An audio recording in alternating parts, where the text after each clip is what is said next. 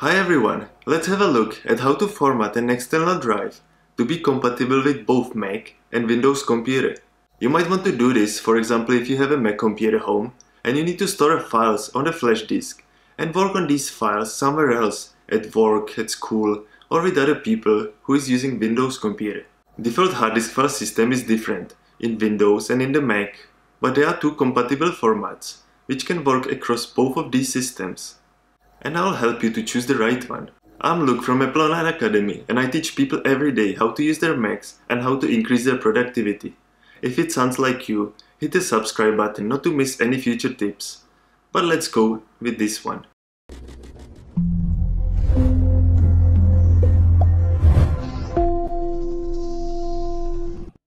Before we start, just to note that formatting a disk will delete all the files in it. So if you need anything from those files, copy it somewhere else.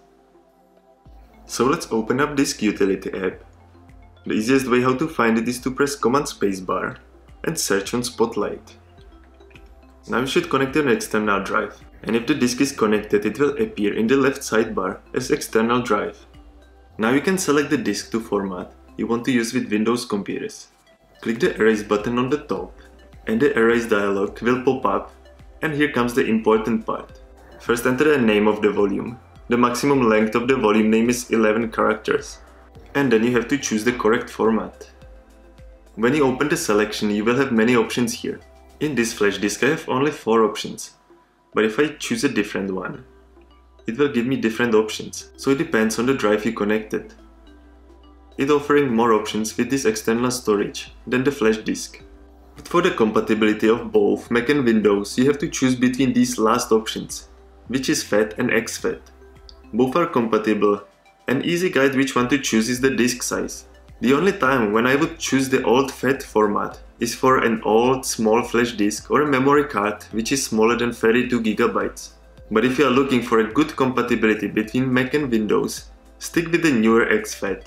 It's better for all external storages and works well with larger flash disks and memory cards as well. So once you select it, click Erase, and that's it. It's not complicated at all to format the disk on the Mac to be compatible with both Mac and Windows.